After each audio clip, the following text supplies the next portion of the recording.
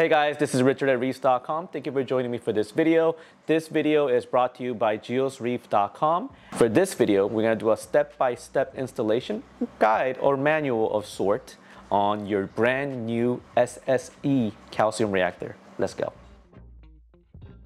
This is an instructional video on how to configure and run the Geo Super Silent Extreme calcium reactor. Remember to always keep the smart card attached to your reactor so that you can reference troubleshooting videos, instructions, replacement parts, and up-to-date information at any time.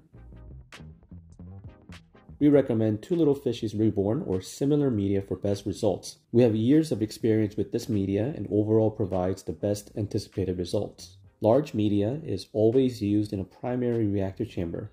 If using a secondary chamber like the SMC 415, use small size media like Little Reborn or aragonite. Smaller media provides larger surface area for residual CO2 to be used up, which is needed to help increase the outgoing water pH and provides even more alkalinity and calcium to your aquarium. Set aside the remag and rinse each bag of reactor media separately in a strainer to remove debris. Keeping the media sizes separate, soak the large and small media overnight to allow the pores of the media to expel air and to allow water to saturate them. An occasional shake of the containers will speed up the process. This helps keep the majority of the air out of the reactor at the setup time.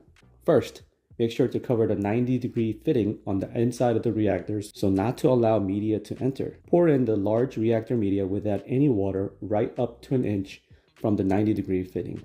Now add a thin layer of remag on top. If you are using secondary chamber, make sure to leave 1 to 2 inches of space from the rim of the reactor. Before hooking up your reactor to CO2 tank and the reactor, make sure to read the manufacturer's instructions on the regulator of your choice. This is very important to protect your investment in your regulator and reactor.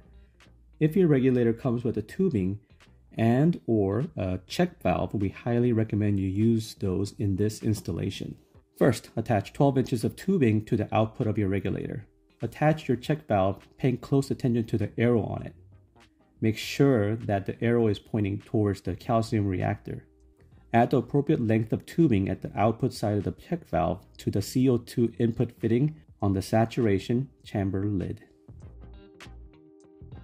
There are two methods to provide water to your reactor from your sump in order to control the effluent water. Both ways have their pros and cons, so make sure to study them for the best method for your setup. Never connect your reactor via manifold from your sump. Manifolds have inconsistent pressure that would disrupt the reactor effluent. Method 1 is to use a submersible pump to push water from your sump to the reactor within 6 feet. We recommend the Seche Syncra 0.5 with an adapter fitting and no more than 6 feet of tubing. Place the Syncra 0.5 in the area of your sump with clean water that is void of microbubbles. Normally, this would be a return chamber. Now, take the attached tubing and connect it to the in-fitting of the lid of the reactor. Make sure to trim down the length of tubing to only as much length that is needed. In order to control the effluent water going back to your sump, we will use precision needle valve along with the inline filter. The inline filter will catch debris passing through the reactor. Without this filter, the valve will clog in a few days. We recommend cleaning the inline filter every month by removing it and then back flushing water through it. You will want to place the needle valve in a location that you could easily get to so you can make adjustments as needed. We advise returning the effluent water to the one of the following. 1. Refugium. 2. Algae reactor. 3. Skimmer chamber. Method 2 is to use a continuous duty parallelistic pump like an Ecotech Versa or the Comore FX STP2. We believe this to be the most efficient and precise method. First, you need to recognize that with a parallelistic pump, you can either push water into the reactor or pull water from the reactor. With this reactor, you will want to pull water from it, so this is how you want to do that.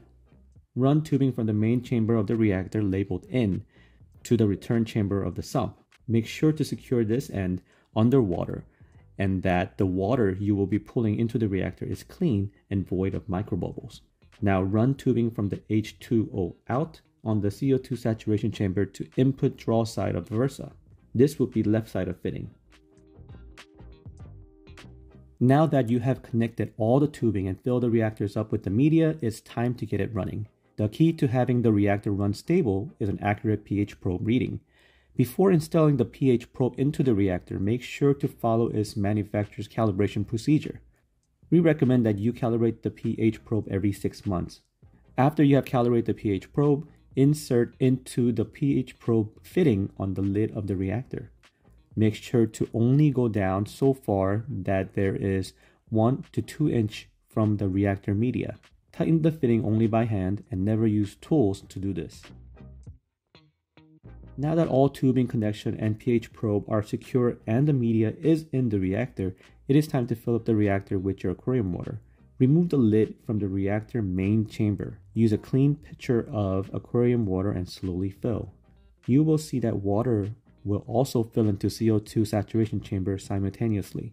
Once the water reaches the main chamber's rim, replace the lid, making sure the Geo logo is in front and center to verify that 90-degree fitting is pointed upwards towards the lid.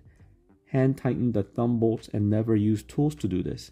If you have a secondary chamber connected, that will autofill once the reactor is running. At this point, you are ready to plug in your feed pump for whichever method you are using. For 10 to 30 minutes, run the CJ pump with the needle valve fully open, or if you're using a paralystic pump, run at 100 ml per minute continuously. If you're having trouble getting the paralystic pump to pull water through, you have an air leak somewhere, most likely at the pH probe fitting. Double check and hand tighten. Once you observe the majority of the air inside has been purged out, you can now plug in the recirculation pump and run for additional 10 to 30 minutes to get remaining air out. You will now see the water moving throughout the reactor with the water cascading in from the main chamber into the saturation chamber. You will see the bubbles and water mixing in the top of the CO2 saturation chamber, which is normal.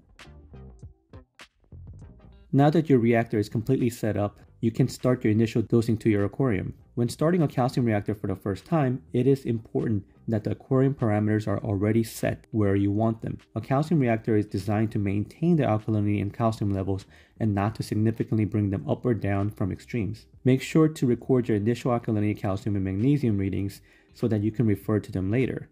We recommend starting at the following settings. CO2 regulator settings to 10 psi with 1 bubble released every 3 seconds. pH controller set to 6.6 plus minus 0.05. Effluent rate set to 30 ml per minute. For specific details on different brands of medias, please refer to the smart card attached to your reactor on the manual on the website. In the beginning, it is best to only focus on alkalinity reading and make the reactor adjustments with the effluent rate. Every 12 hours, test the alkalinity of both the reactor's effluent and the reef display water and record those numbers. The alkalinity of the effluent will always be greater than that of the display. By comparing the alkalinity of the current and the previous test, you can determine if any further adjustments are required. If the aquarium alkalinity has dropped, the reactor is not putting enough back to keep up, so you will increase the effluent rate. If it has raised, the reactor is adding too much and the reactor will need to be dialed down by decreasing the effluent rate. The simplest way to meet your target number is to increase or decrease the effluent rate. Remember this, nothing good happens quick in a reef aquarium, so we advise to only make up or down adjustments in increments of 5 ml per minute.